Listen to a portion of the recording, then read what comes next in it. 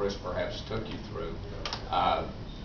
What I do want to say is, based upon Walt's presentation this morning, or comments, is the fact that we're not destroying the mountains. And I have the great honor of representing what I consider to be the most practicing environmentalist anywhere in the industrial world. And these are the fellas and ladies that work at these coal mines throughout West Virginia, 26 counties actually. And no one has any greater interest in preserving the environment in which they're working, because it's typically the environment where they live.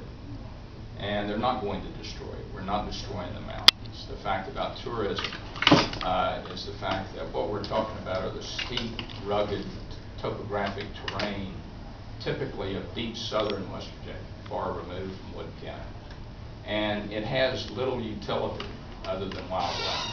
And what we do is work with the wildlife agencies to be sure that we bring back the sort of vegetation, the sort of topography that enhances deer and all the kind of wildlife that are indigenous now.